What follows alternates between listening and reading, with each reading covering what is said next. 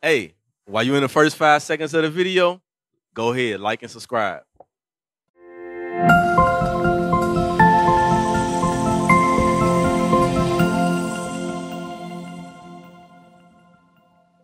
What's wrong with our people is, all our people, nobody got none of this information until somebody come out and say something. All of our people, they're Google scholars.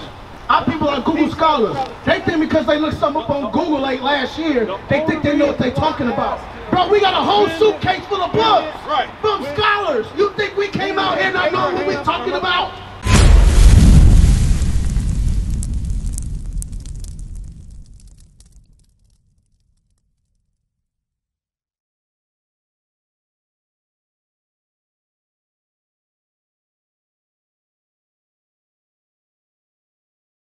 Big bro, what's your name again, bro? Jonathan, I think? What's your name again? Ralph, my apologies. I'm Junior. So what was you saying? What was you saying about Abraham? Hey, listen up. Abraham is the founder of both Semitic religions. It's not. That's not true. That's not true. You tell so me. What's the both Semitic religions you referring to? I'm talking about Islam and Judaism. When did Islam come across? Islam came across the book. When? After, Yep. After, I'm going to show you. After Judaism. Now. After Judaism. Right. So hold on. But I got you. But I'm just saying. Already there's a. Go ahead. I'll let you finish. Go ahead. The reason why I asked you when Abraham popped up. We had already had religion before Abraham popped up. Okay. You dig what I'm saying? So how is this here the creation? You see what I'm saying? Of all things now. When it was religion before he popped up on the scene in Egypt. So how is you gonna say this is the word over all the other stuff? I'll show you. I'm gonna show you. Show me not in the Bible. No, I'm gonna show you in the Bible, because that's what we teach. That's what our foundation is. Watch this. Because the Lord tells us to teach his people his words. Now first there's a discrepancy. There's a discrepancy in what you just said. It is. You already said it. You already identified that Abraham, if Abraham is the father of Judaism, let's just say Abraham is the father of Judaism, and Islam came afterwards, how is it possible that he could be the father of Islam as well? How is it possible? That's where we was going to go. Let's get it. You got it? Muhammad created Islam. Yes, he did. It came in the year 622, approximately 622 AD. It was 622 AD. You don't know what you're talking about, bro. We know the history. We ain't come out here just wake up yesterday. We ain't just studied the Bible yesterday and came out here and don't know what we're talking about. You got it? Come on, show me. I'm asking you. This is the book from Babylon to Timbuktu by Rudolph R. Windsor. Rudolph R. Windsor. Listen, brother, come here. You can't just make statements and just not hear nothing. Come on, let's deal with it. Let's deal with it. You said you asked me a question concerning Islam, when it was created. Now we're about to answer the question. We finna come to you with the facts. Come on. Go ahead. When Muhammad was born, many Arabs were still worshiping the sun, stars, spirits, and idols. The Arabs possessed 360 idols, one for each day of the year. Like you said, there was hella religions way before. So the Arabs, this is before Islam, they had 360 gods for each day of the year. They were not in Islam just yet. This is the fact. Come on. Muhammad was born AD 757. I'm gonna jump to the point. After Muhammad became a camel driver. After Muhammad, hey, Raphael, come on, brother. We coming with the facts. We're coming to the father of Islam. This brother's a scholar.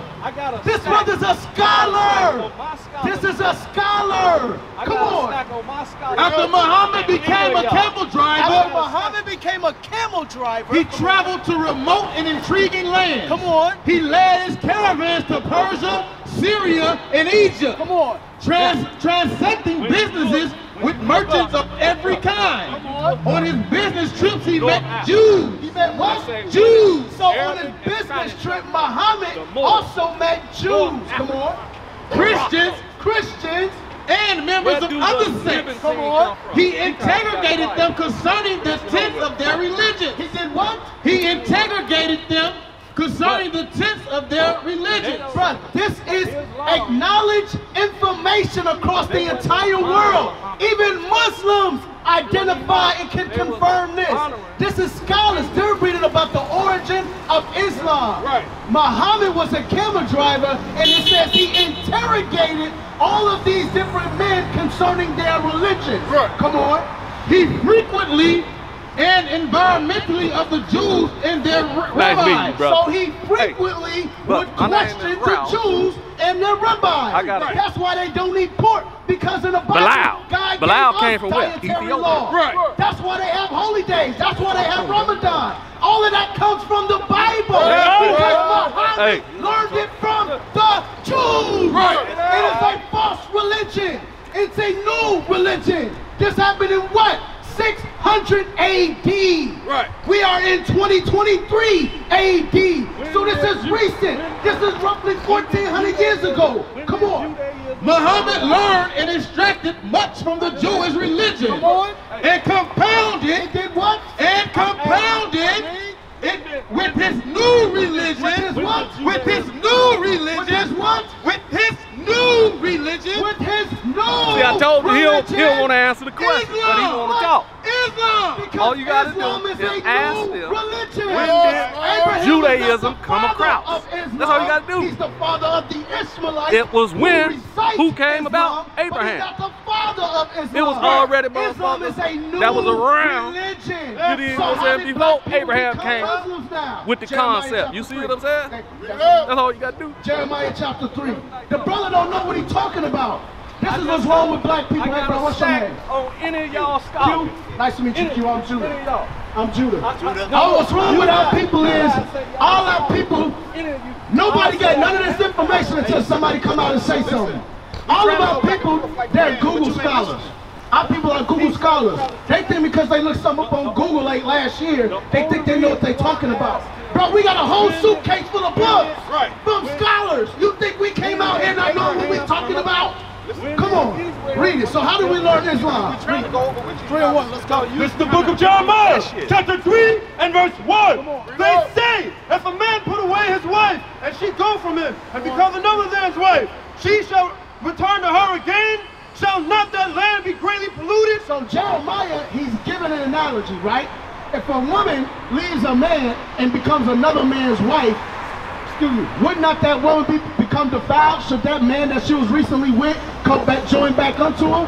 No, she's defiled. That whole land is polluted, right? Watch this.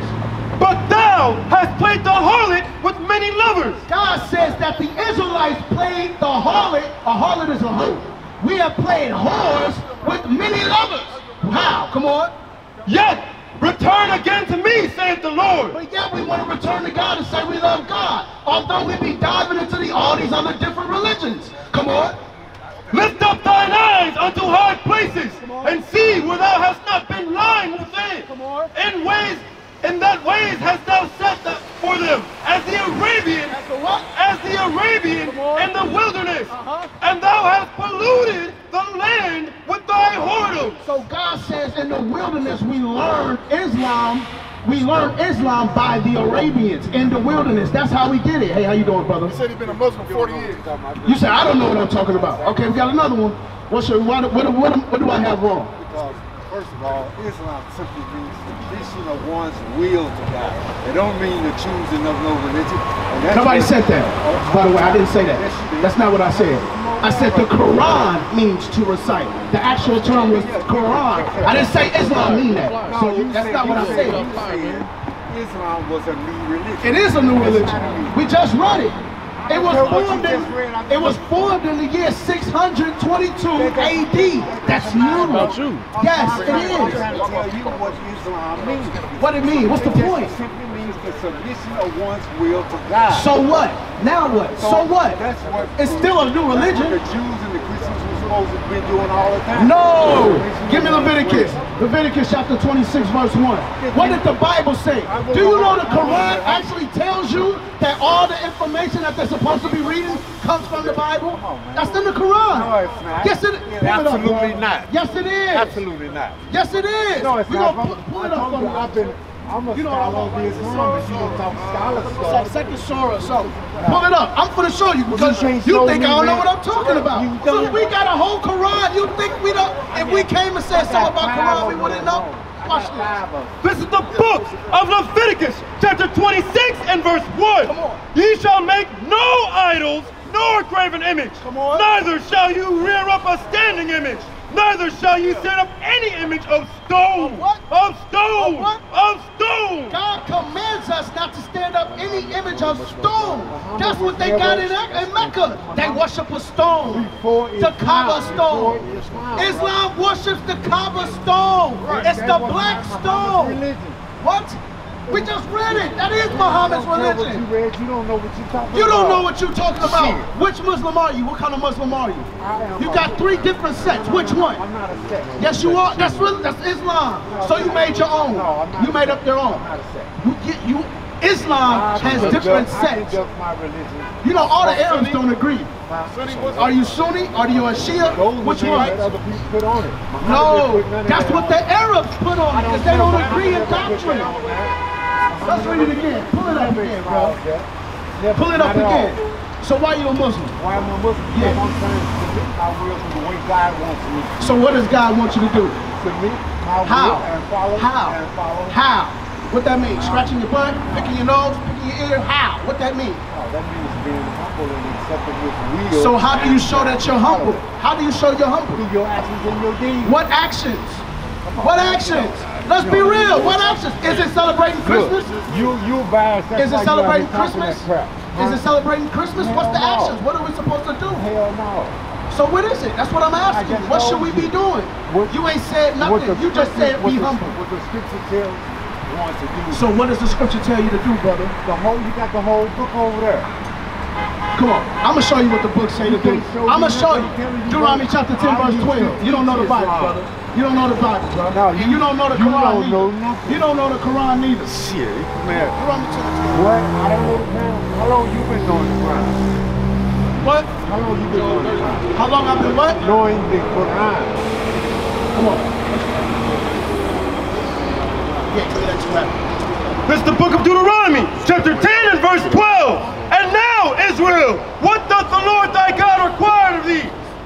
But to fear the Lord thy God. You see how the Bible is very plain? Fearing the Lord. Hold on, I'm not finished, brother. I'm not finished. The Bible's not finished. I don't want to hear you talk. I don't want to hear you talk. The Bible is very clear with fear God one's Lord requires of His people.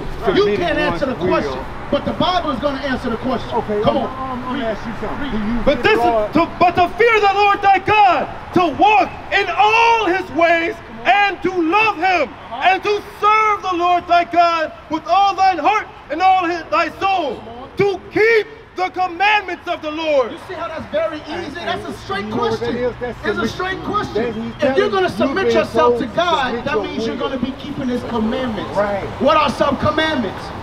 What are commandments, brother? Thou shalt not steal. Thou shalt not steal. Great. That ain't in the Quran. Did that come from Islam? No. Bring it out. No. Why? Because Islam was stolen from the Bible. That's right. No, you got that from the Bible. You didn't get that from Allah. Allah is a dog. Allah is a dog. Yeah, Allah is a dog. He's a garbage God. He's not a God. He's a rock. He's an ideology. Islam is garbage. Islam is garbage. No, I'm not an asshole. I'm a prophet. Come on. This is the book of Deuteronomy, chapter 10 and verse 12. And now, Israel, what doth the Lord thy God require of thee? Hey, I don't respect any religion. I only respect the Lord God of heaven, the God of Abraham, Isaac, and Jacob. Not the God of Ishmael. I don't respect no religion, no gang, no nothing, because God commands me to do so. That's right. Anybody want to come up here against the prophets of God, we're going to bring you the words of God. And that's it. What is a nation?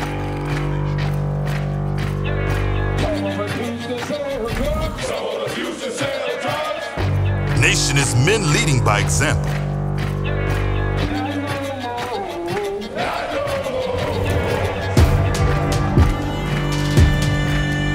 Nation is family.